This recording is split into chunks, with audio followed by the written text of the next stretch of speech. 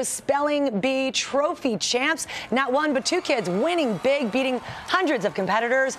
And 6-year-old Akash, who stole our hearts as the first grader to ever compete, was there as our special correspondent. It was a nail-biter. V-E-N-E-T-I-C, Venetic. Through 39 grueling rounds. Z-I-O-N, Calazion.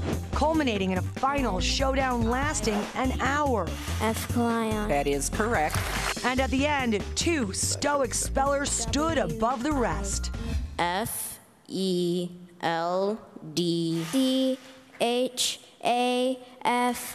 Gazelle Shot. That is correct. And for the third year in a row, the Scripps National Spelling Bee had two champions, each taking home $40,000 in cash and prizes. We got all the behind-the-scenes business thanks to our new GMA correspondent, Akash Bukoti.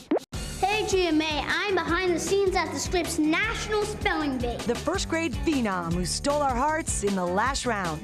Good luck to all my fellow spellers. He went backstage with his fellow spelling stars. So let's begin. You're the little diamond.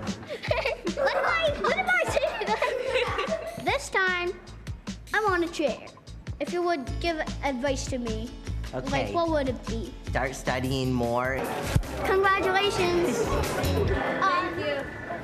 All right, take a look at that amazing shot again. Akash, yes, you heard him, has to stand on a chair. Does not stop him, the intrepid reporter, getting the job done, getting that information that we all needed. Adorable. Yeah. It's going to be so much fun to follow him and see what happens. I think good things. Big things. Big things.